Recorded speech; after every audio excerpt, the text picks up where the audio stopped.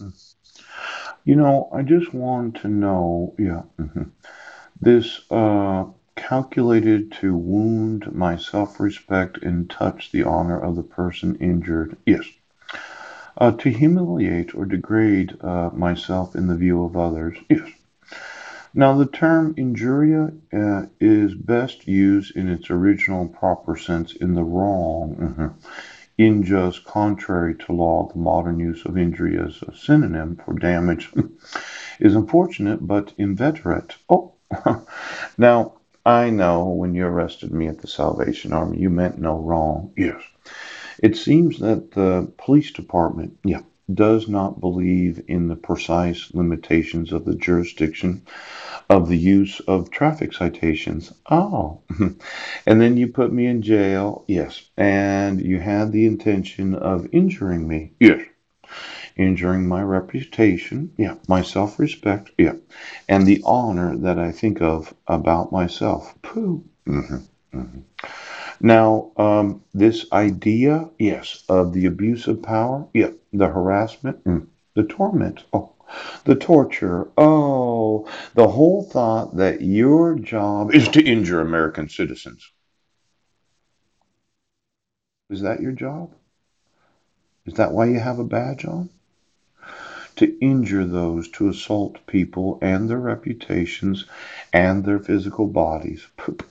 Now, from the time that you decided, right, that we're going to use a traffic citation, knowing that I did not violate any of the restraint provisions, right, because I had emailed you on November 15th, right, that the petitioner, yes, November 15th of 2015, did not sign the protection order. Oh, I was not given any due process. Yes, there was no actual enforcement of the laws.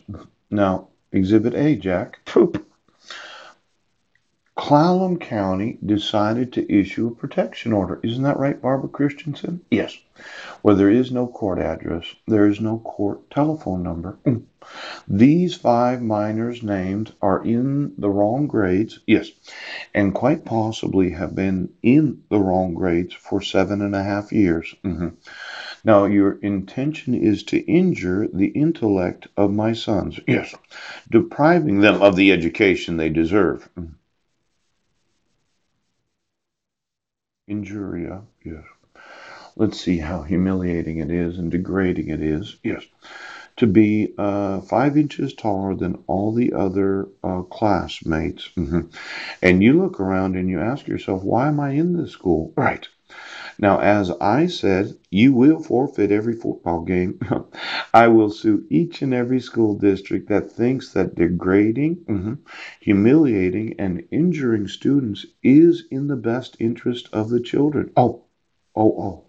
Now, as soon as I informed you, civil rights coordinators, that my sons were being injured, yes, it's humiliating being in the wrong grades. See, when you're 17 years old and you're a sophomore in high school, yes, and you should be a senior, yes, there are certain freedoms that you get to experience each grade of being in school. Yes, a sophomore doesn't get to do what seniors get to do because you're a sophomore. Yes.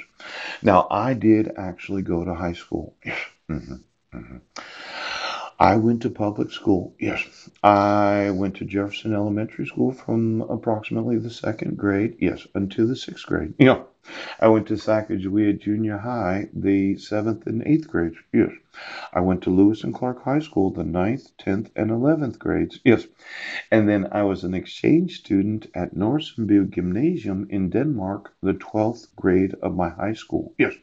I have an actual diploma from high school. Now, if you had kept me behind 2 grades, right, I would have gotten irritated as a student because I know the peer group that I should have been in the whole time I was going to school. Yes, yes.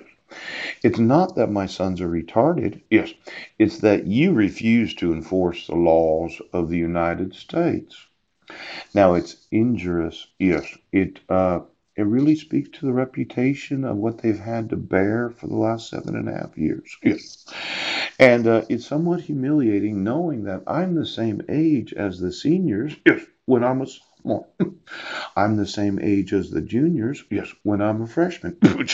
I'm the same age as the sophomores when I'm in eighth grade. Oh, now I know right now the injury that you're going to get sued for refusing to acknowledge the obligation to give me custody of my sons.